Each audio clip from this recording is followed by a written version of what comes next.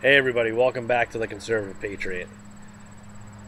Today, actually yesterday, there was an article in, I think it was Breitbart, and it really didn't get much airplay almost until today. And it's because of the media bias. It was about the protests happening in Miami on Tuesday, I believe, regarding the ICE detention centers and the federal contractor company named Geo that has been contracted out by the federal government to produce these detention centers across the country, and have been doing so since the Obama administration. So they've been doing this since President Obama was in office, and now that President Trump is in office, there's a giant uproar. Surprise, surprise. So yesterday, these protesters were outside, or not yesterday, a couple days ago, they were outside of Geo headquarters in, I think it was Miami, Florida. I think it was Geo headquarters. And they were protesting. They might have been outside of ICE headquarters as well, or ICE building as well. And they were protesting Geo building detention centers for ICE. I couldn't believe the number of protest groups. This is a list of them. Never Again Action, Miramar Circular Protection, Friends of Miami-Dade Detainees, Food Not Bombs, Fort Lauderdale, Students Working for Equal Rights, and the Black Lives Matter Alliance of Broward County. Unbelievable. And they weren't just protesting. I'm all for letting your opinion known if you don't like something. Protesting is fine. So it's a freedom of speech. It's a way of life in the United States. I completely support anybody's right to protest.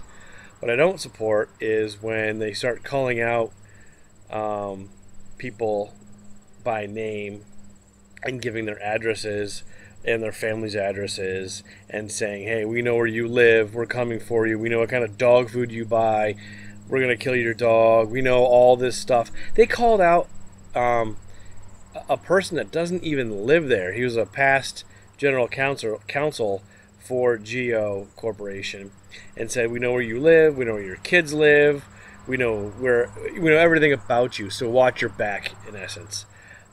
That is when protesting goes too far and becomes basically a terrorist threat. You are threatening a family's lives by spouting this bullshit out. And what happens the day after this protest? They go, a group of people, or not maybe not even a group, a handful of people go to San Antonio. What happens?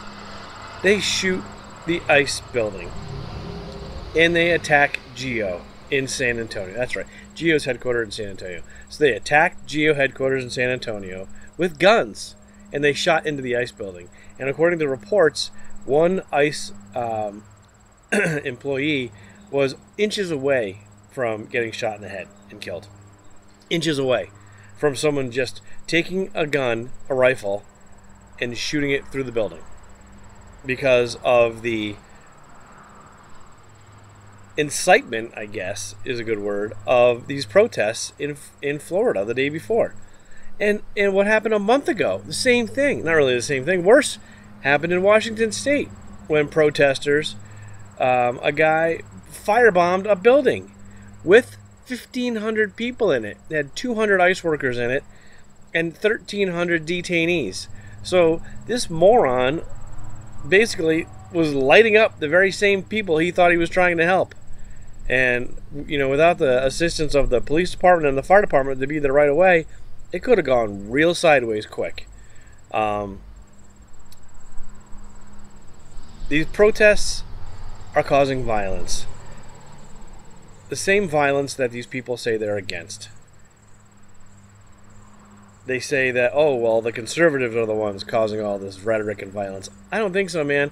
You guys have all kinds of rhetoric on the left and are causing all kinds of harm with your language, as proven out the past couple days in San Antonio and a month ago in Washington State.